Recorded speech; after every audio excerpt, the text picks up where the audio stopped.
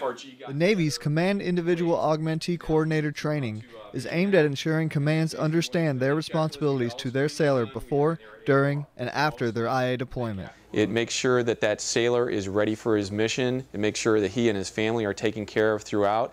And very importantly, it reintegrates him back into the command when he gets back from his tour. Kayaks are responsible for administrative issues as well as supporting their sailor mentally and physically. It's an absolutely crucial role in taking care of that sailor and his family. The kayak can really make or break an IA mission. As long as sailors are sent as IAs around the world, kayaks will be a valuable part of keeping sailors mission ready. Petty Officer Tony DeFilippo, Sasebo, Japan.